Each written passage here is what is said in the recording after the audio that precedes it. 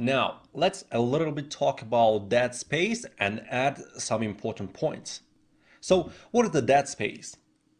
Dead space represents any air in a respiratory system that is not exchanging oxygen and carbon dioxide with the pulmonary capillary blood. The most important dead space for our purposes is the anatomic dead space.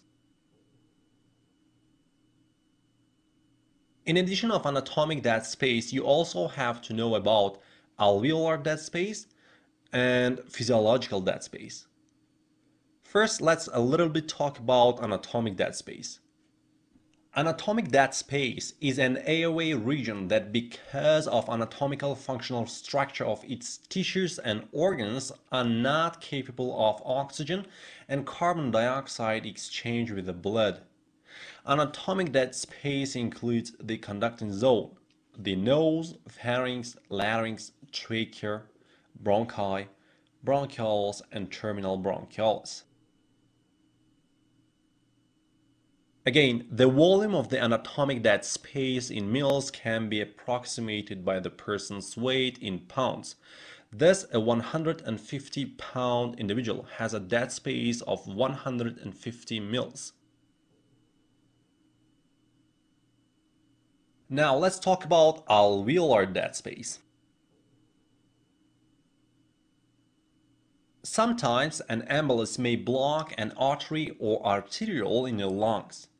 As a consequence, the blood flow to the alveolar is disturbed, and in spite of the presence of the air in alveoli, no gas exchange occurs here.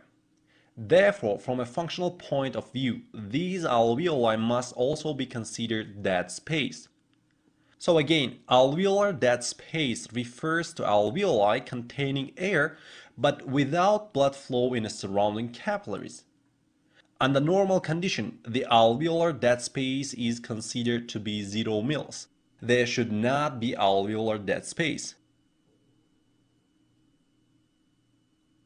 Physiologic dead space. Physiologic dead space refers to the total dead space in the lung system. It is anatomic dead space plus alveolar dead space. So if you know the physiologic dead space of a patient, you can determine the presence of alveolar dead space. You can determine, does the patient have alveoli that are ventilated but not perfused. Suppose if they give you a patient weighing 150 pounds, they determined physiologic dead space of 300 mils in this patient. Can we determine if lung alveoli are being normally ventilated but not perfused? Can we determine alveolar dead space? Yes, we can. First of all, it is very important to know what is the normal anatomic dead space in a person who weighs 150 pounds. Of course, I have already said that the volume of the anatomic dead space in mils can be approximated by person's weight in pounds. Thus, a 150 pounds individual has an anatomic dead space of 150 mils.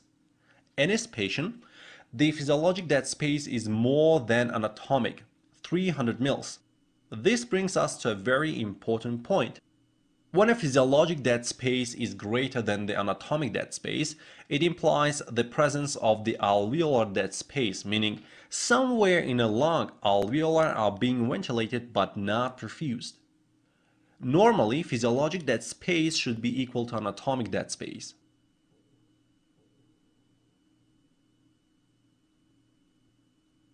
In this part of the video, we'll talk about anatomic dead space gas composition at the end of expiration versus at the end of inspiration.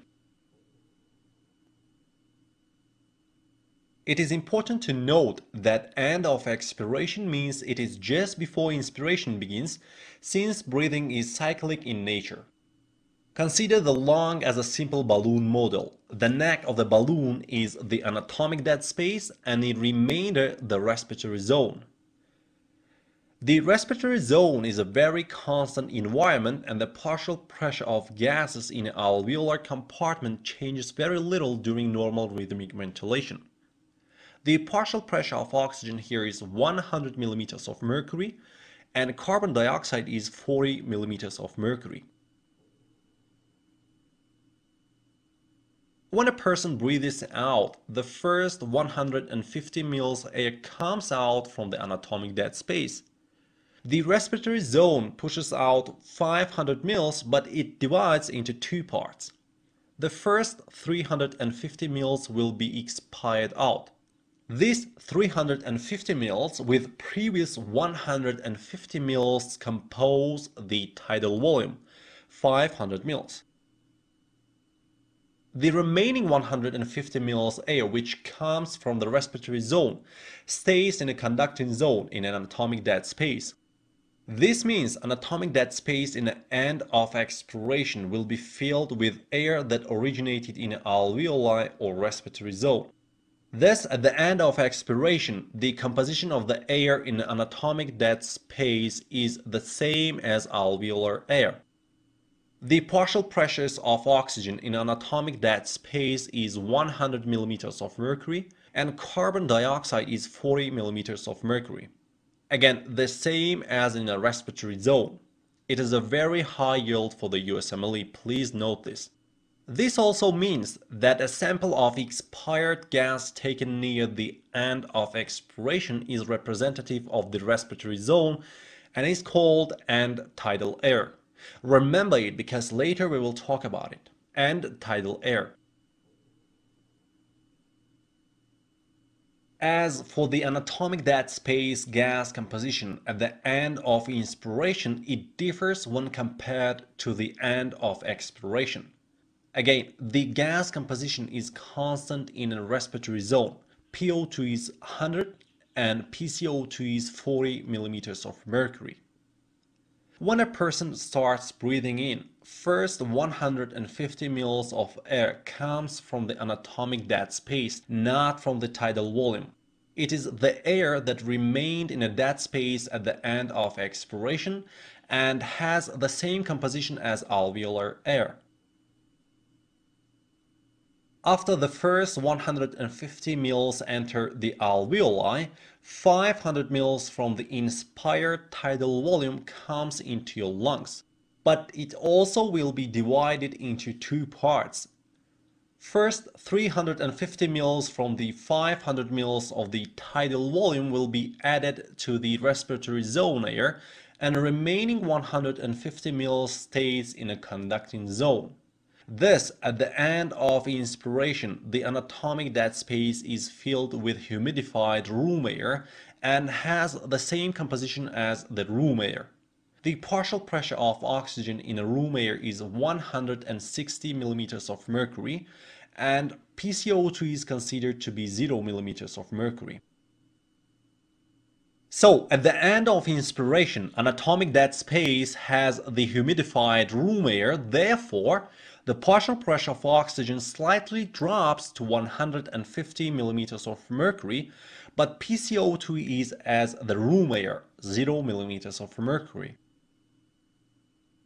About composition of room air and atmospheric air, there are different statements, and I don't think it would be very important for the USMLE.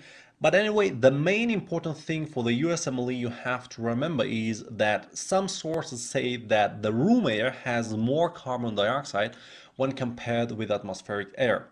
They say that atmospheric air PCO2 is 0.